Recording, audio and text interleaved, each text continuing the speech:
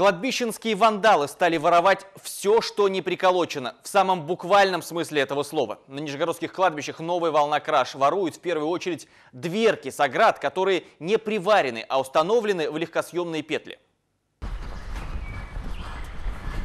Вот, смотрите, здесь дверь снята, боковины нет. Я в шоке. Потом смотрю на соседнюю могилу. Вот видите сами. Вот, она уже раскачали. Успели раскачать. Дверка снята. И снята боковина. Если раскачали вот это вот, значит, ее скоро снова унесут. Здесь вот посмотрите, ну здесь все свернутое. Вот это вот. И как здесь обрублено. Видите? Так у кого на крючках, так и будут снимать эти боковины. Вот смотрите, тоже нет дверки. И здесь тоже все снято. И где есть дверки на петлях, они везде снятые. Везде снятые. Вот еще, посмотрите. Вот, на многих могилах. Вот веревками все. Были недавно вот здесь люди. Положили яичко, конфетки. Это тоже приготовили.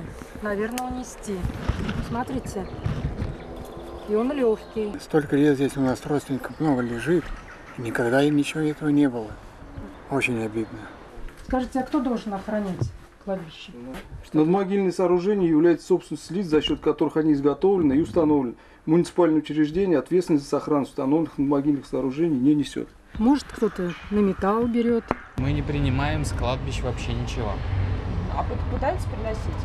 Да, пытаются. С оградами, со столиками, я не знаю, с какими-то там на трубах вот столики-то делают. С памятниками даже бывали случаи, но это давно было. Но мы не берем, с кладбища вообще ничего не принимаем. Люди, дорогие, кто это сделал, не делайте этого. Перед законом вы не ответите, вас не найдут, предположим. Но перед Всевышним вы будете отвечать.